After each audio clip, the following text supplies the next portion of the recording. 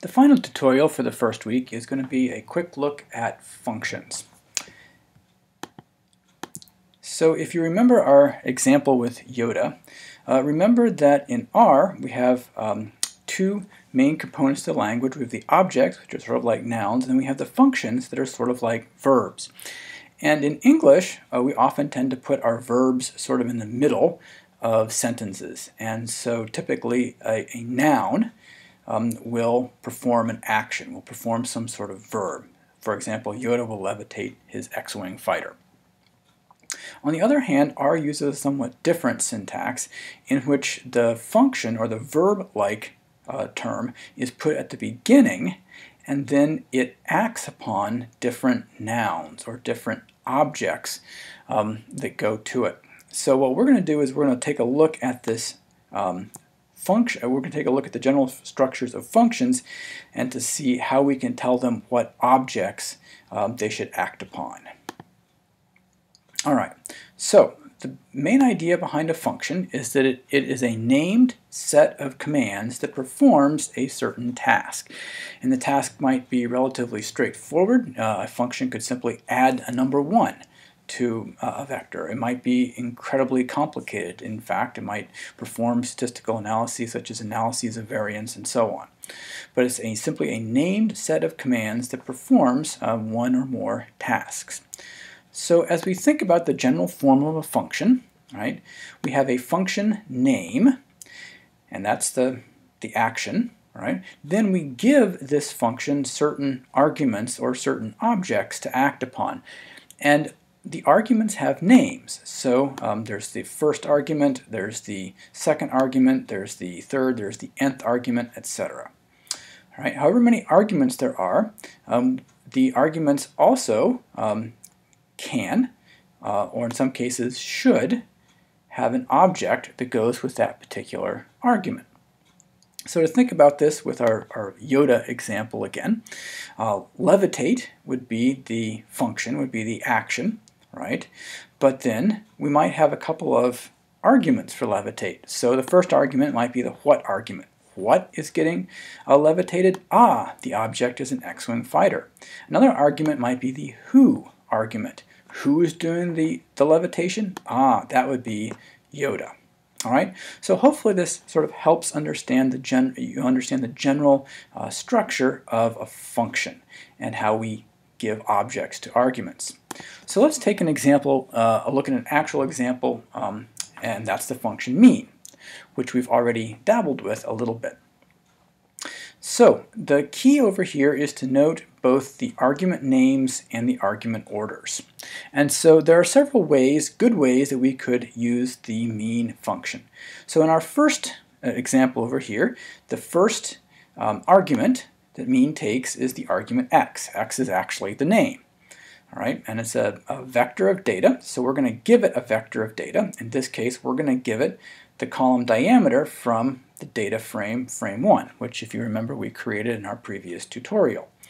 Another argument that mean can take is an argument about whether to remove missing values. So the name of the argument is na.rm, and if we give it the value true, right, then it will remove any missing values as it computes the mean. All right. So in this case, the names of the arguments are given, and the names are also in their correct order, x before na.rm. Now, it turns out that we can switch things around a little bit, but within certain parameters. So the order doesn't matter as long as the arguments are named. So we could write na.rm equals true, comma, x equals frame 1 string diameter, because we have named each of the arguments. So if the arguments are named, the order doesn't matter. It also turns out that the name doesn't matter if the order is correct. So for example, let's just give it one value, frame 1 and the diameter column. That is going to be our x data. And so if our first argument is x and we give it a good value for x, then the mean function is happy. However, here's a bad way to write the mean function. This won't work. If we give the wrong order, and we don't use argument names, then the function isn't going to behave the way it should. In fact, will probably usually give us some sort of error message. So, as a general rule, it's often good to name the arguments, or at the very least to keep the arguments in their correct order if you choose to use a shortcut like this third example here and not give the names. All right, here's one other example of a function, and this function is going to be the t-test function. Oops, and that should actually be t.test function. So this is an interesting example because the arguments used by t-test are a bit more complex. Specifically, the arguments can actually be a formula. So the idea behind the t-test function is the first argument is a formula, and that formula indicates the variable that is going to be the dependent variable, and a little tilde over here, followed by the variable that's going to be the independent variable. So if we want to know whether there's a difference in the diameter based on the predation, all right, we'd write it diameter formula equals diameter tilde predation. Now you notice that we haven't used our notation of data frame name then $ column, and that's because we have the data frame specified over here in our second argument. So our second argument is the data argument. Where is the data frame with the columns? And it turns out that we told it the data frame with the columns is frame 1. So this is an example of a slightly more function that takes slightly more complex arguments. Okay, the second key thing to recognize about functions is that they have output. Right? If a function is an action, then it's going to give some sort of output, and that output is very often going to be an object. So if we compute a mean, for example, the mean of this diameter column, the output is going to be the mean. So we can just display the mean if we want to, or we can store it as its own vector, right? In this case, mean diameter. So let's see how that would work.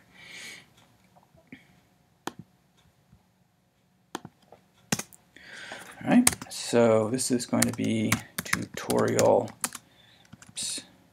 5. And let's first of all just use the mean function by itself without storing the value. So mean, right, and we're going to give it the column frame 1 $ diameter, and just to be good, let's tell it to remove any missing values it finds, although it shouldn't find any. And so when we run this line of code, notice we get an output. The mean is 19.23.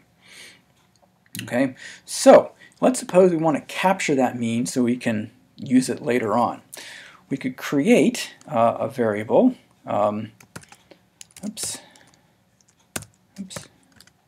mean diam over here, all right, and then use our function mean 1 diameter comma am equals true. All right. Now when we run this, notice that we don't get the mean as an output. However, what we did is we created over here a vector with one value, which is the mean, and that mean, of course, is 19.233, etc. Repeating. So that's how you could use a mean to either give you an output or to store the output as another type of object. Finally, the last thing I want to mention in terms of functions is a very, very important problem when you are using new functions, and that is you need to know what arguments a new function has. And there are a few ways of figuring out what the arguments are. So for, I think, just about every function that we have used in this course, I have included it in the lab manual appendix. So somewhere is my lab manual appendix. Here it is.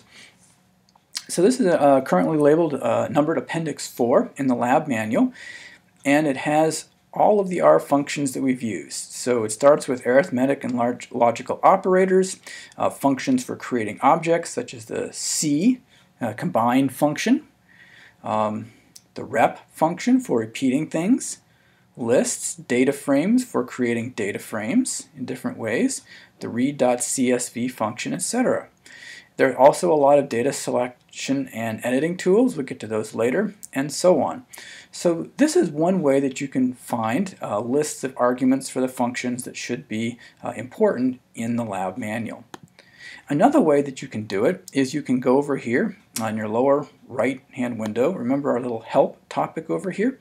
And so when you enter a help topic like t-test, then what it does is it will give you different arguments that can be used and explain what each of these arguments is. So the x argument is a numeric vector of data values. Y could be an optional, right? So you could use this argument or not. Secondary vector of data values, and so on, right? So you can specify mu if you want to, you can indicate whether there's equal variance or not, and so on. And so the key is that you need an x over here, or you need some kind of formula, right? But a lot of these other arguments have default values. So for example, the paired default value is false, the variance equal default value is false, the confidence level default value is 0.95, and so on. So this is a way that you can see what arguments a function can take. Right. For the practice over here, calculate the mean height excuse me, of the values 1.6, 2.5, and 3.2. And what we want to do is we want to use the mean function. So think in particular about how we need to input the values to the mean function. All right, I'll let you consider this for a few minutes and then we'll go over some possibilities. Okay, there are a few ways that we could do this. One way, the longer way, might be to write our mean function. Then we put in a vector of values with 1.6, 2.5, and 3.2. So notice we've created a vector within the mean function over here, and then just to be on the safe side, tell it to remove any missing values, but there shouldn't be any. So we can run it and this will work. This will give us a mean 2.43. But notice that that involves a little bit of extra typing. So here might be a slightly faster way to do it. If you recall, the values 1.6, 2.5, and 3.2 are height values for in the column data frame 1. So there we go. So we can simply say frame 1 $height. So now we specified a vector with the values. All right, and if we run that, we should get the same value. All right, so that's a different way to put and input data into the mean function, and one that tends to be a lot simpler than actually retyping everything. So here are the key skills for using functions. First, understand what a function is and what its arguments are. Right. Understand how to order and name the arguments within a function, and how you'd figure out what the names and orders are. In general, be able to use functions with arguments. We saw a few examples, but we're going to be using functions repeatedly, so understand generally how we use functions. And finally, be able to, using the lab manual or the help feature, identify the arguments needed by a particular function. This is the last tutorial for the first week of the class, so hopefully these were some helpful tutorials. Let me know if you have any suggestions for next week's tutorials, and thank you very much for all of your work.